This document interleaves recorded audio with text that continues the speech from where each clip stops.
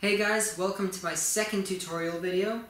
So this video will be about guiding a marble twice down a closing binder, once while it's up and once while it's down.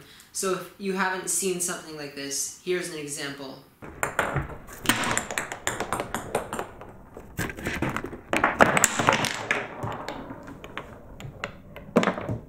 So to start off, the materials you need are 2 dominoes, a string, tape, a binder, a bunch of blocks, and some more dominoes in case that's what you want to connect your machine with. So the first thing you want to do is you want to attach a string to this block right here, and to pull out this block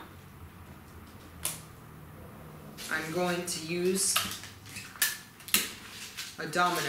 In case you haven't noticed before, you need to tape down your binder so that it doesn't move whenever something like this happens, and I'm going to pull it out right now.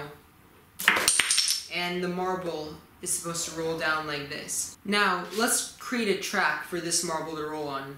We need to make sure that it goes down on both sides, so we need Jenga blocks around the top and the bottom of the track.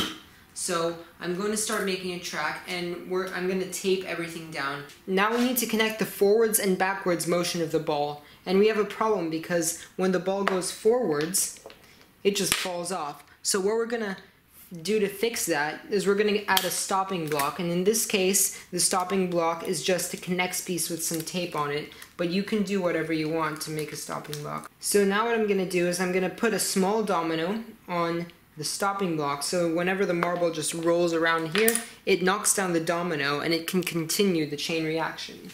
And in this case, what I'm going to do is I'm just going to add a ton of dominoes, and they're going to continue to this string over here, and that's going to finish off our chain reaction.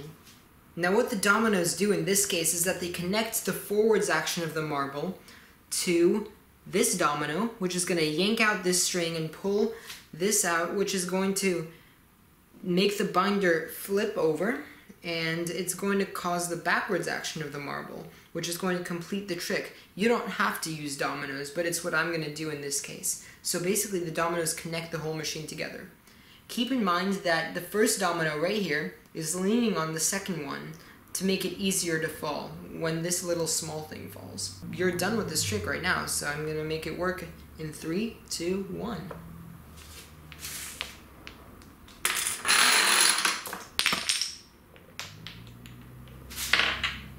And that is how to make a closing binder trick.